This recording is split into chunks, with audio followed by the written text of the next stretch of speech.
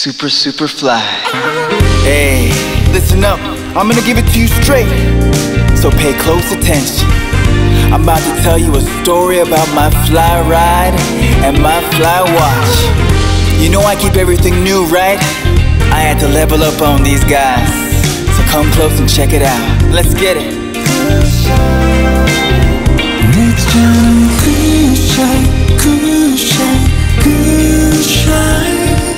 광택이 나네요.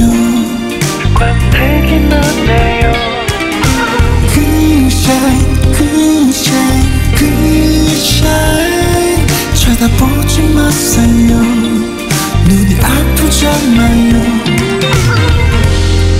내 차가 막 지나가면 쳐다보네요.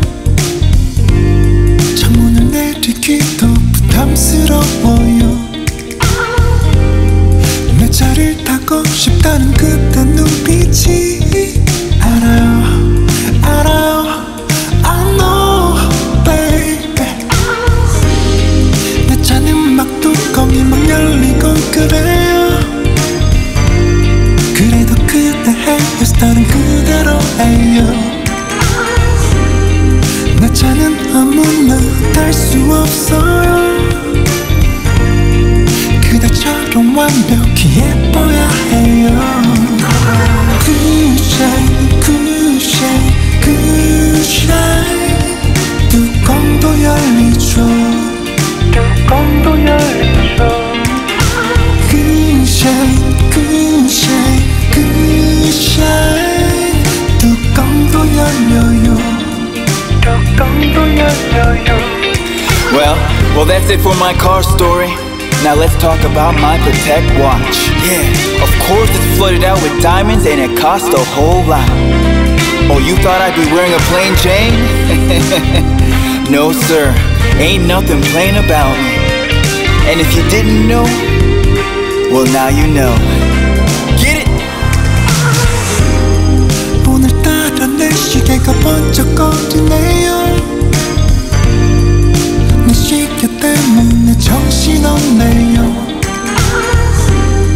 다이아 시계라 어쩔 수 없어요. 눈이 부셔 선글라스 껴야만 해요.